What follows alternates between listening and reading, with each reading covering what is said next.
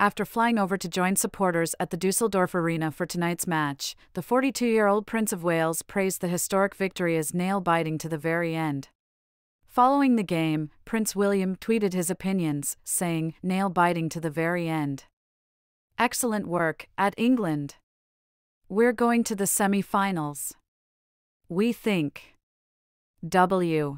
The boisterous Prince of Wales was pictured raising his hands in the air in celebration of Bukayo Saka's goal. Thanks to Saka's valiant goal in the 90th minute and the shootout, the Three Lions are now in the semi-finals. Before the game, William was spotted mingling with dignitaries and shaking hands. He seemed upbeat ahead of the match that would decide his fate. Before the game, newly appointed Prime Minister Keir Starmer wished the squad success, writing on X, "You've got this at England." Will's participation follows the Prince of Wales, an ardent supporter of Aston Villa, giving the England men's team shirts prior to their departure for Germany.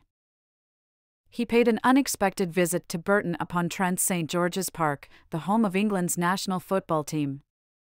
Please like, comment, subscribe, and share.